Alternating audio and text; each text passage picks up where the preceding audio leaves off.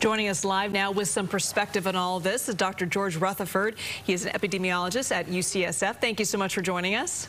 Pleasure. So what have the clinical trials for kids ages 5 to 11 years old shown as far as efficacy and side effects?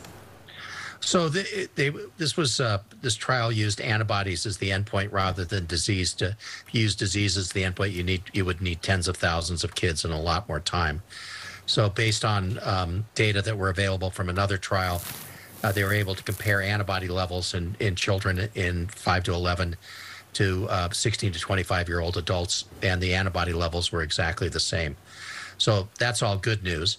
The side effects, so they only had somewhere between 2,000 and 2,500 patients, and the side effect profile was similar to adults. 2,500 patients isn't nearly enough to see, kind of very rare side effects, but we would not expect to see anything sort of any different than what we've seen in adults and adolescents. So what's being done to help alleviate parents' concerns about potential side effects and the long-term impact of all of this? Well, it's this usual vaccine communication that goes on. I think that CDC may be having some specific campaigns for younger school-age children and their parents. Nothing specific in the Bay Area, but I would assume we're going to get there pretty quickly. Right now, it's more people breaking down the doors wanting to get this rather than the other way around. Right. That's how it happened when the vaccine actually first came out for adults. Yeah. So switching gears, 8 of the 9 Bay Area counties today announced metrics for lifting the masking mandate.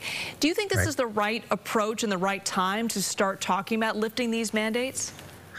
I do. I was somewhat concerned that we would be rushing in to do this, but I think there's some built-in delays here, and we'll get a feel if we're going to have a big winter surge or not before we would relax the mandates. One of them is that you have to wait 8 weeks until after FDA grants emergency use authorization for the 5 to 11-year-olds to get the vaccine. You can get past that if you have more than 80% of your entire population vaccinated. But I think really only Marin is the only county within striking distance of that.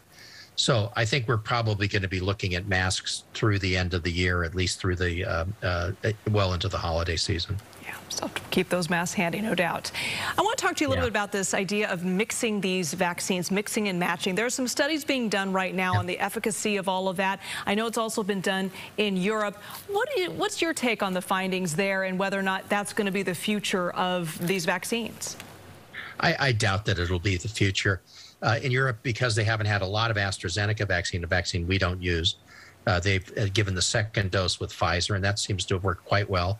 They have pretty robust data that would show it's safe and very effective. I think the one thing we might mix and match is for people who got Johnson & Johnson vaccine to start with. FDA is hearing those reviewing those data here coming up pretty quickly, and we'll have to see how that plays out as well. All right, Dr. Rutherford, thank you so much for joining us.